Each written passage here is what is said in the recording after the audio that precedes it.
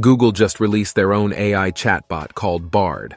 However, the service only works in the US and the UK, and people from the rest of the world are left out. Or are they? Here's a handy tutorial on how to use Google Bard from any country. Strap in. So the only method to access Google Bard AI is to pretend you are in the US or the UK. And the only way to do that is to use a VPN, a virtual private network.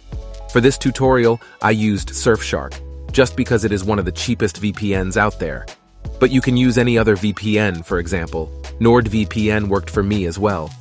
There may be no best VPN for Google Bard, but not all VPNs are created equal. The free ones may steal your data, and others are quite pricey. I've put some discount links in the description, so check them out if you need one. So the process is straightforward.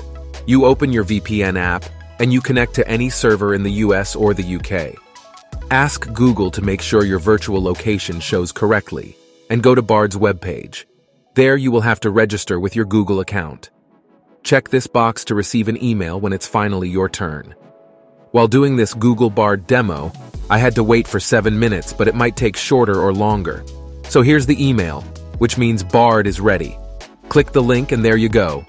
Keep in mind that Bard is just an experiment and can give wildly incorrect answers, just like ChatGPT.